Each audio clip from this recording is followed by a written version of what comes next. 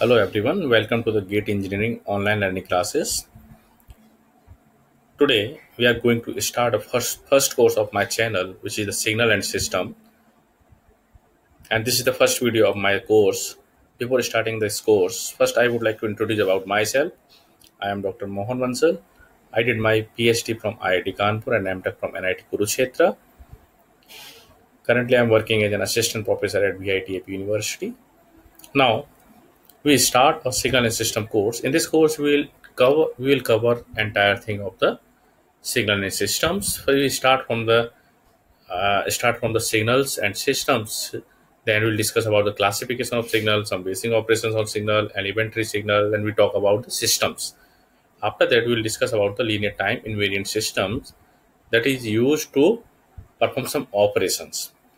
Then we'll discuss about the Fourier series and Fourier transform, which is continuous time in nature, and Laplace transform is used to overcome the limitation of the continuous time Fourier transform that we'll discuss. After that, we'll discuss about the jet transform, which is used to overcome the limitation of the discrete time Fourier transform. Then we'll talk about the sampling and infinite impulse response. So just today we start our talk on the introduction to signals and system. Before starting this course, first we should know about what is signals and what is system.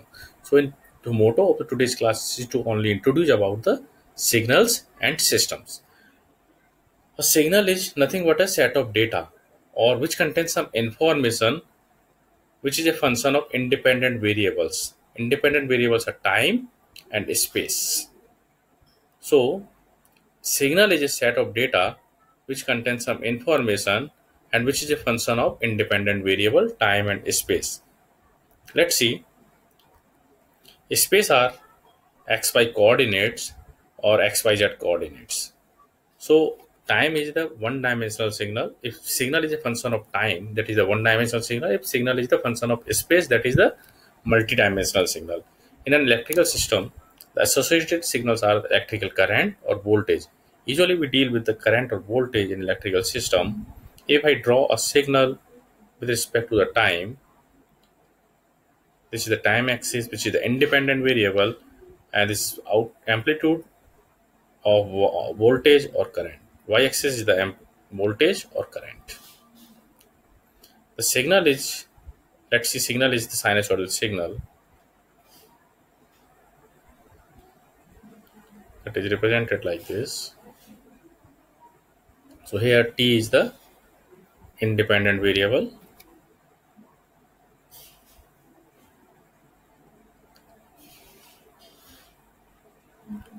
T is the independent variable. On the other hand, V or I are dependent variable, which is functions of independent variable, which is function of independent variable time.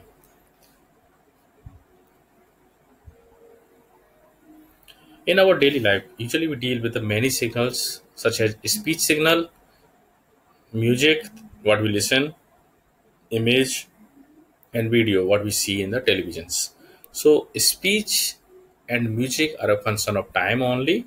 Speech signal and music signals are varying with respect to the time. So it is a one-dimensional signal, and image is a two-dimensional signal, which is function of coordinates x and y. On the other hand, video is a 3D signal or three-dimensional signal, which is a function of space xy and time t. Why video is three-dimensional signal? First, video is nothing but a series of an images. So we have some images, and that is varying according to the time is a video.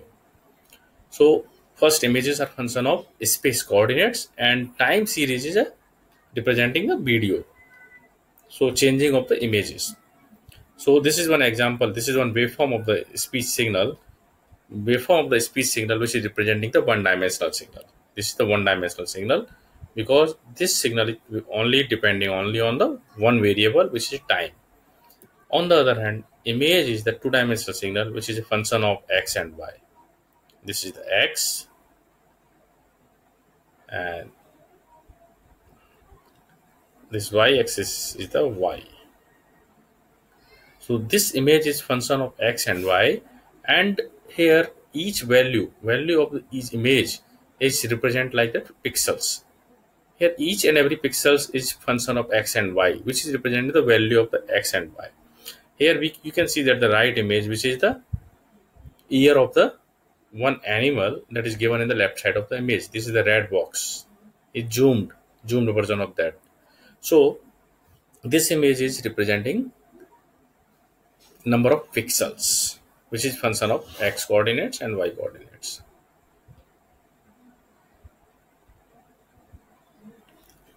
Now that was the general overview of the signals. Now we'll talk about the systems. System is a device or algorithm which process or transform an input signal to the desired output signal.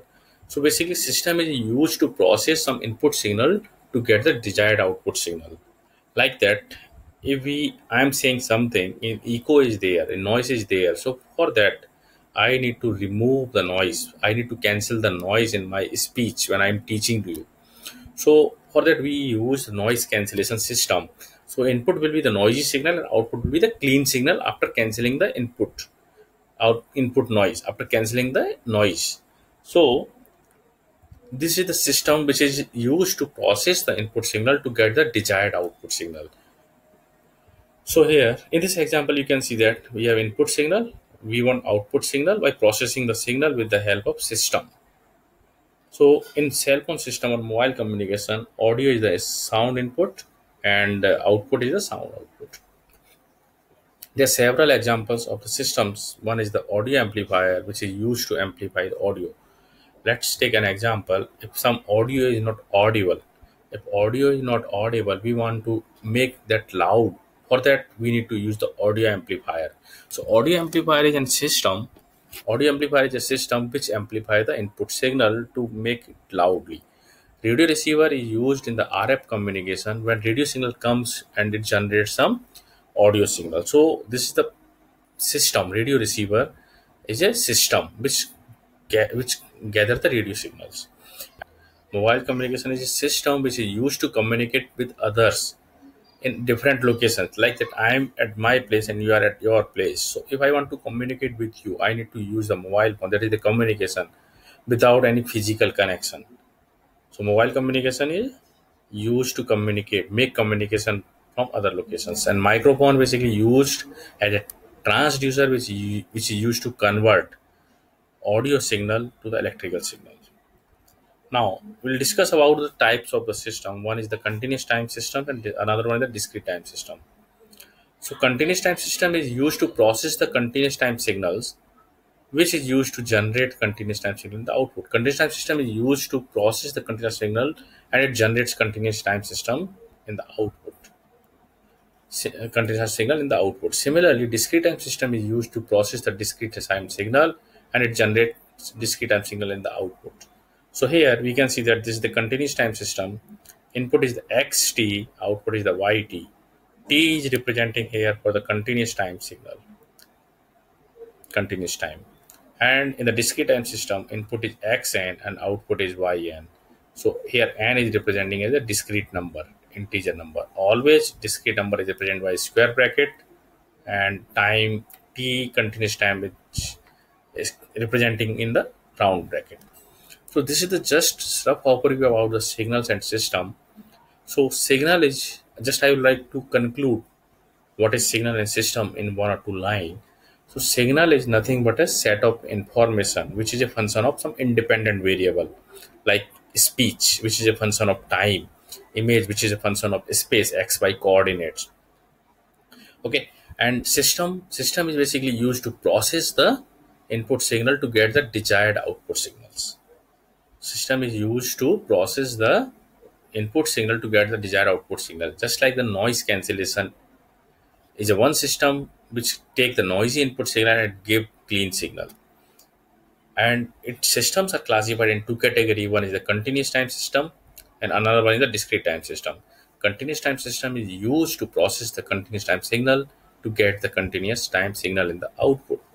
In the similar way, discrete time system is used to process the discrete time signal and generates discrete time signal in the outputs. That was the idea about the signal and system.